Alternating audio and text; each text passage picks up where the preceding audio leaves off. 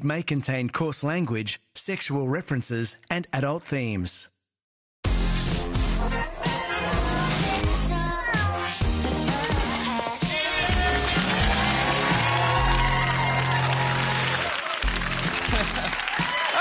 you very much.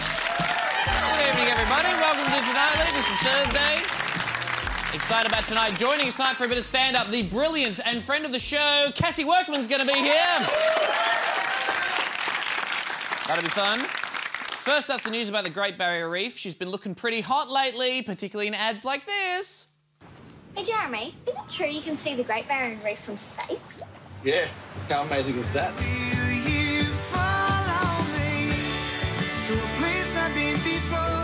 I'd rather see it from down here.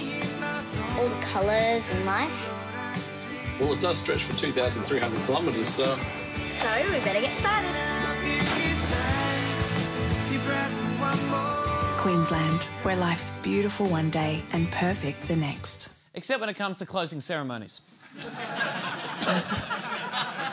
Come on, it was pretty shit. Anyway, the reef looks beautiful there. Makes me feel good about this beautiful natural resource we have in this country. How's the reef going now? Cooked to death. Cooked to death! The Great Barrier Reef is being cooked to death. That's no way for the reef to go. It was only 1 million years old. Gone before its time. No! Scientists are warning the Great Barrier Reef may never recover from a catastrophic marine heat wave in 2016. The study published in Nature today found large sections of the Barrier Reef were cooked, with 30% of coral killed in just 9 months. Yeah, well, it could be the higher temperatures, or it could be the fact that reef experts like Professor Terry Hughes keep bullying the coral. We refer to different species of corals as being relative winners versus losers. Winners and losers? Come on, Terry! They're all doing well. Each polyp gets a participation trophy. No good, Terry. I hate anyone called Terry. Terry! I love you, Terry. Professor Hughes said there is hope. The reef isn't doomed if we deal very quickly with greenhouse gas emissions. In other words, bye-bye reef, you losers. Terrible news, obviously. Although you've got to hand it to Queensland Tourism, they're really trying to make the best of what they've got. Hey, Jeremy, is it true you can see the Great Barrier Reef from space? Not anymore. It's cooked to death.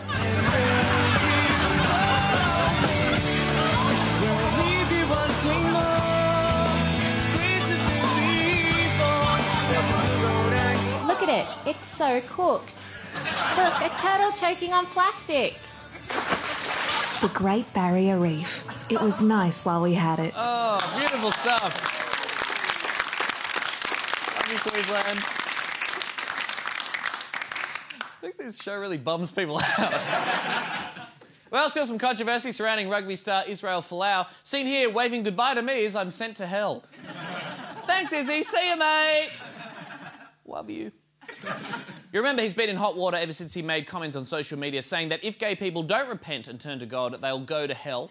The comments were slammed by the queer community and also by Satan, who was quoted as saying, "Fuck off, we're full." Good to know.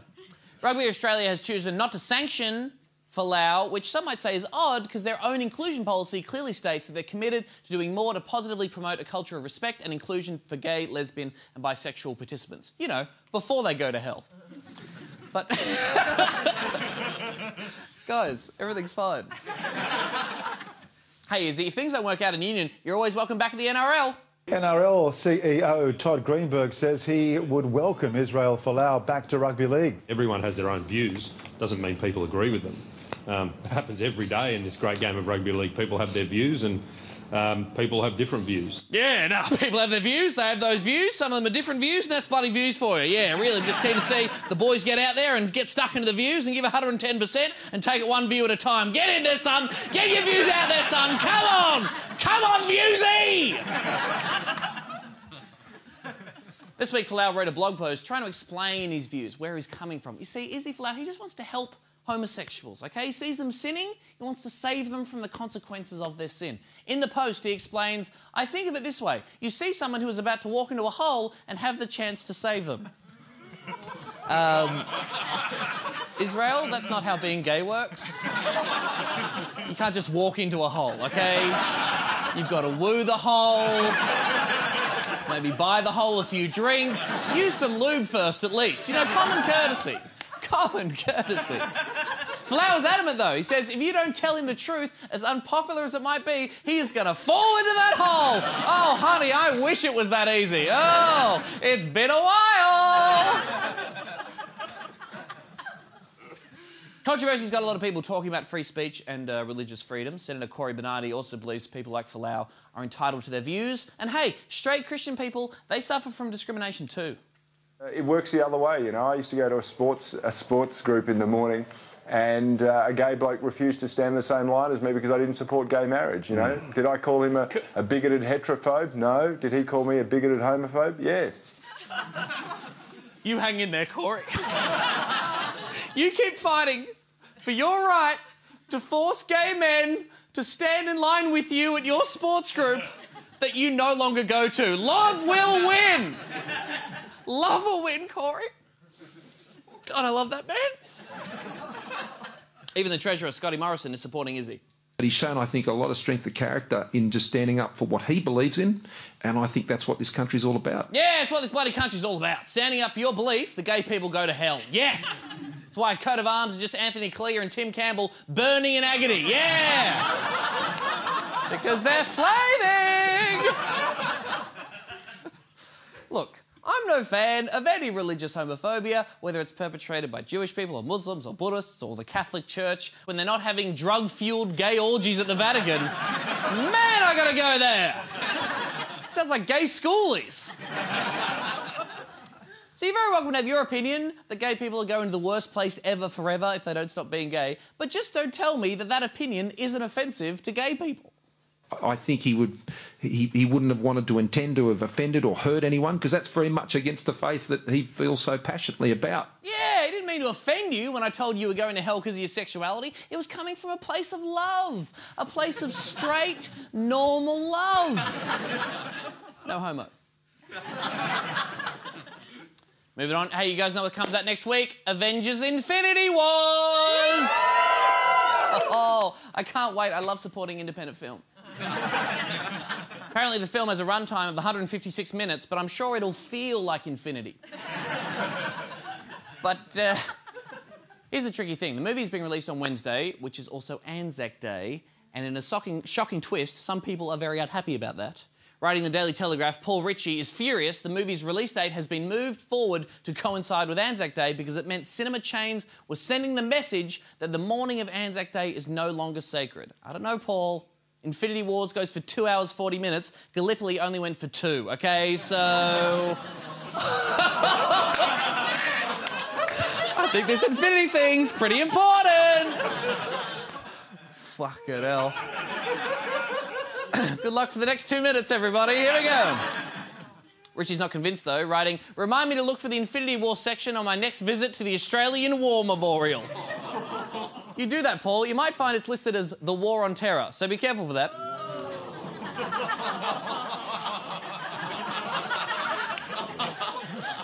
How long is the show? Richie explained that his kids won't be going to see any movies on Wednesday. They'll be commemorating Anzac Day the correct way by going to the dawn service, followed by some hotcakes from McDonald's.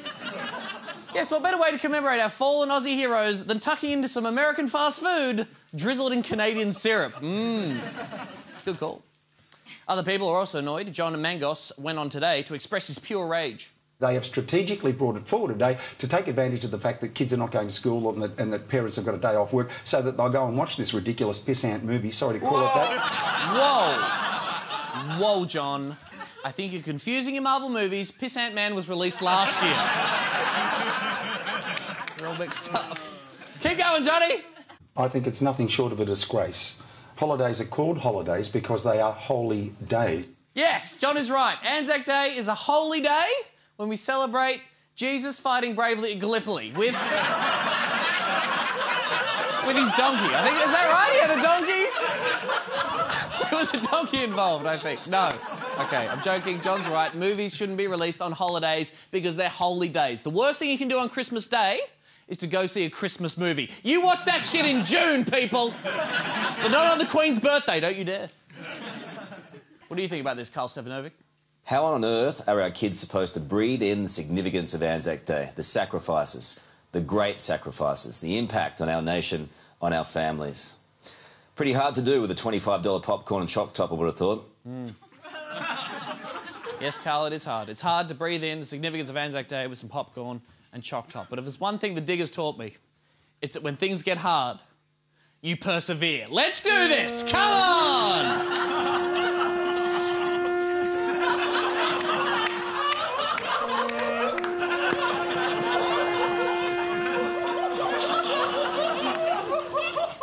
Right, it's fine. It's Turkish delight. It's fine. All right. I'm sorry. That's inappropriate. No, that's inappropriate. Let's do this properly. Come on. Anzac Day, Vicky, and a beer. Here we go.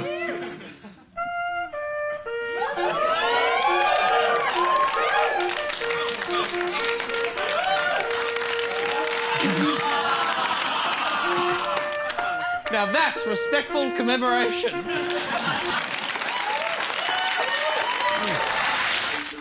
Billionaire CEO and king of nerds Elon Musk has released a memo to his employees at Tesla with his tips for increased productivity. But do they work? And do they work in any workplace? There's only one way to find out. To nightly road tests, putting things to the test. Yeah! Rule 1. Don't have excessive meetings. Okay, everyone, I've scheduled this meeting as a precursor to next week's meeting so we can go over some of the meeting notes. Now, if anyone has any issues they'd like to clarify or discuss in person, what we can do is schedule an additional meeting to start before the meeting next week, so that's the 3 total meetings. Could we just have one meeting? Yes! That's amazing! It's a road test pass. Rule 2. Don't use acronyms or jargon for objects or processes. Quick, this patient's BP is off the charts. You need to administer CPR immediately. Go get the AF stat. CP what? Okay, look, I'm not going to swallow a glossary of medical terms here, Doc. Speak English. I'm out. Time of death, 13:58. Well, that's a road test fail. Rule number 3. Drop off a call as soon as it's obvious you aren't adding or getting value. Hey, I'm just here with the materials. Can you get to the warehouse and sort it with the team there? Yeah, no dramas, on my way. Yeah, cool. Hey, how's your daughter's birthday the other day? Okay, this is no longer adding value to my work. Call terminated. Hey, is it just me or is Bridie the worst? Oh yeah, everyone hates her. Well, that's a road test fail. Rule number 4. Communication should travel via the shortest path necessary to get the job done, not through the chain of command. I think it would be cool to implement casual Fridays. Sure, but smart casual, no shorts. Let me just check that first though with my manager. More business casual than smart casual, but let me just check that with my manager. No t-shirts either, but let me just check that with my manager. I think we can think outside the box here. I've got a few ideas. Let me just... Okay, so we're all agreed? Mandatory formal wear on Fridays. This is stupid. Boss, can we do casual Fridays? Yes. It's a road test pass.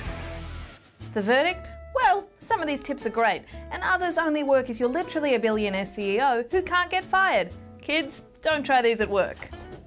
Hey, out of my office. Sorry, sir. Christ. Yes, leave the drink, please. Thank you. I like to have a drink.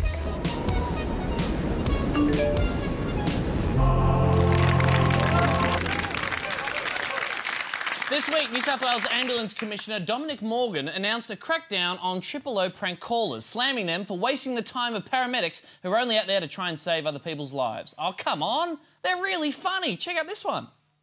I dropped my M&M. You dropped your M&M? Yep.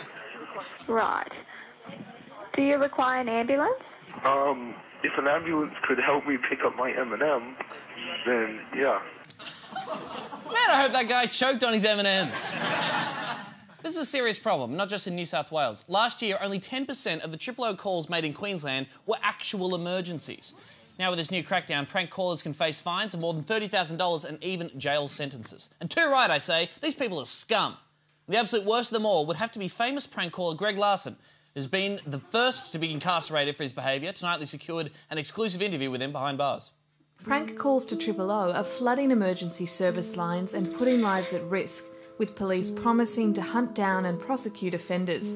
But the most famous prank caller, criminal celebrity Greg Larson, aka Pranksy, already lives behind bars. This is his story. Triple O emergency, police fire or ambulance. Do you lick a dick a day? What? Oh, got ya, you lick a dick a day. You lick a dick a day. I would say my main inspiration was all my favourite prank callers back in the 90s, you know, like Kyle and Jackie O, the Jerky Boys, Mr. Fuckabout, the whole lot. I decided if I'm going to do this, I'm going to do it right, get into untapped territory. So that's why when I do pranks, I call Triple O exclusively. Weren't you worried that prank Triple O calls would take away resources from real emergencies? The comedy is worth the sacrifice. Hello, I am a WOG and I have been hit by a bus. Okay, so you've been hit by a bus. Do you need an ambulance? No, I will need your mum's phone number, because I am a WOG and I want to root your mum. Yeah, that was one of my first prank calls. You got to realise, back in the 90s, pretty much all Australian comedy was just making fun of Greek accents. So, you know, it was good for its time. The prank where he just farts into the phone for 20 minutes while the Triple O operator cried, incredible. But it did kind of go off the rails, you know, when he started chasing the endorsements, the money. I mean, we longed for the fart stuff then. Yeah, he sold out. Is your Kelvinator bottom-mounted fridge running? Sir, please don't prank us. This is Triple O. Yes, I know. I just need to check if your state-of-the-art split-door Kelvinator is living up to the hype. You would say it's one of the best fridges. I'd lost me way. I had to go back to my roots.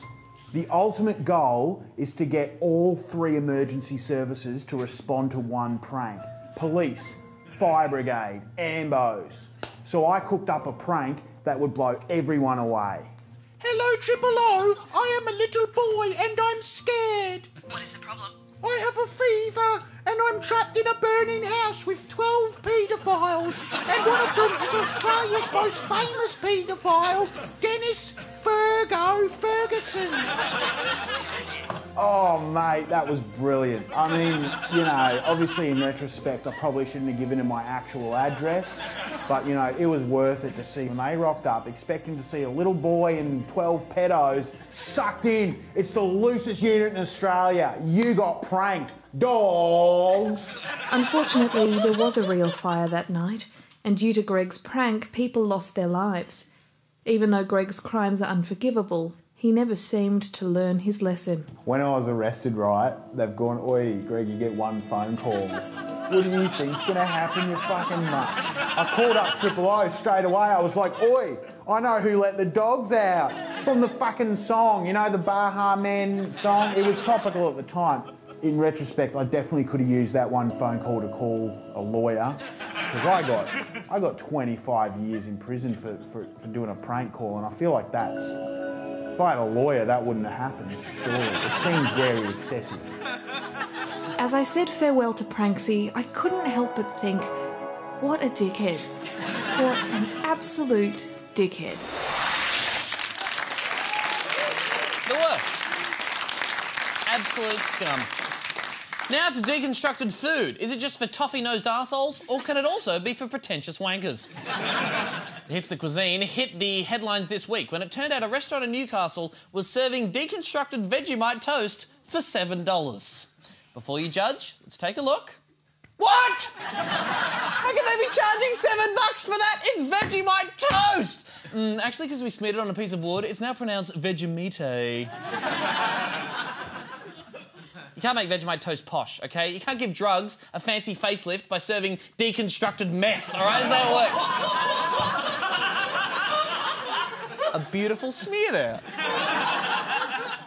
One thing's for sure, this deconstructed nonsense is taking over, and it's only a matter of time before the industry goes too far. Good evening. Hello. Table for 2, please. Table for 2. Yes. There you go. Don't forget the Allen key. Enjoy. Welcome to the world's first deconstructed restaurant. No one ever asked for it, and finally, it's here. We were inspired when we saw the deconstructed Vegemite toast selling for about $7, and we thought, why stop at toast? One of our more popular dishes is, of course, the famous croque monsieur. Here it is.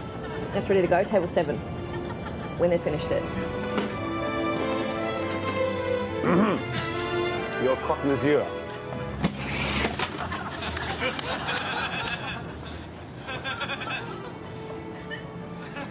We are the truest realisation of deconstruction.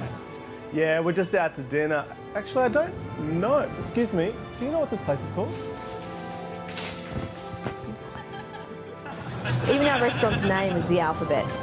You have to put the name together. Deconstruction is more than just a cuisine. It's a philosophy. Anyone can read our 40-page mission statement that we have on the website. And if you don't get it, you're wrong. Oh, so you ordered the shepherd's pie. In which case, may I be so bold as to recommend the 2020 Pinot Noir? Sorry, 2020? Yes, well, the grapes will take 2 years to ferment after you've crushed them yourselves.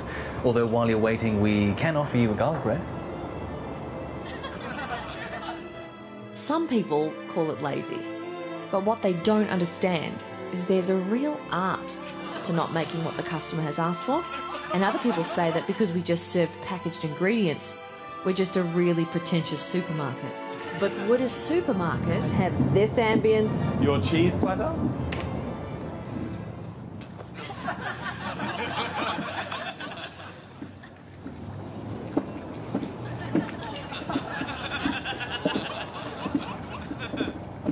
Bon appetit. Sorry, how much is all this? $700. And don't forget to tip. the world's first deconstructed restaurant, we still don't know what it's called. Our stand-up guest for this evening is an award-winning performer who toured across the globe and was stoked to have her with us. She can be found at the Cassie Workman on Instagram. Would you please welcome the wonderful Cassie Workman? Oh, hello, hi, hello, how are you? Hello, hi. I don't know how to start. I've been doing this for 10 years now. I still don't know how to start.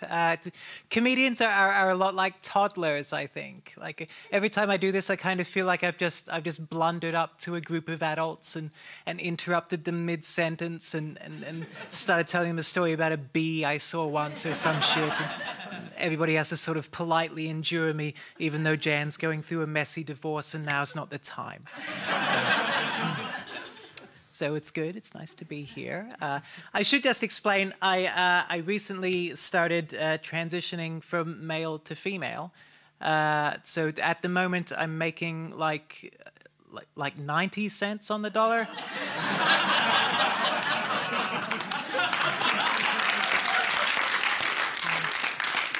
It's going okay. Sometimes people say to me, "Oh, do you miss being a man?" Fuck no. No. I miss pockets. Miss pockets a lot. Scientists think that they can transplant a uterus now. They think that's a thing that they can do for trans women in the near future, which is very exciting. Still can't sew a pocket into some fucking jeans, though, can they? So, not sure how much hope I have for that. When you are trans, people will ask you about your junk a lot, you know, that's not cool.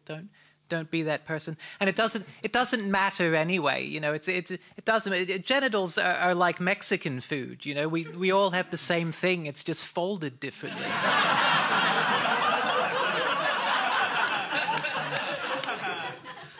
That's accurate. I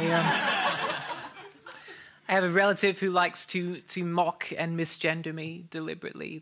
He likes to call me the wrong gender on purpose. He thinks that's a funny thing to do. And his argument for that is that, well, you know, I knew you when you were young and you were presenting as a boy and you can't just change overnight, you know. And anyway, what sort of pussy is hurt by words? They're just words. I'm just keeping it real. That's what he sounds like, you see. And so I had to think about that. I thought, well, maybe he's right. Maybe, you know, because pronouns are just words after all. And maybe if I really am a brave person, it shouldn't matter what people call me. So I decided to put this theory into practice. by introducing him to my friends as a recently released sex offender.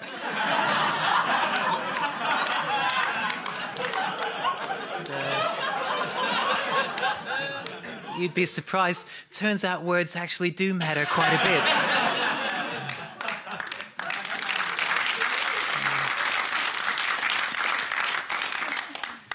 I'm a big fan of dogs. I like dogs. Any dog fans here?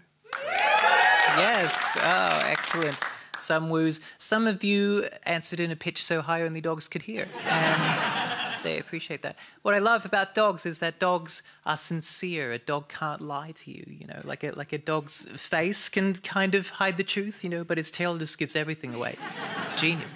You can walk right up to a dog and be all like, "Do you want to go for a walk, dog? Do you?" You know, and his face is like, "Whatever," but his tail is like, "Fuck yeah." That, incidentally, is why dogs chase their tails. Yeah, because if they catch them and eat them, they win the power to become nonchalant.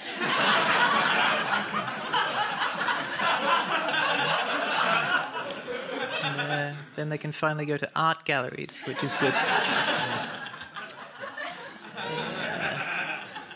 I'm not as big a fan of cats. I'm not as big a fan of cats. I don't own a cat myself, but I know a lot of people who do own cats, and they all say the same thing. They all say, "Oh, I love my cat. She thinks she's a human." Well, that freaks me out. What if I am a cat who thinks she's a human?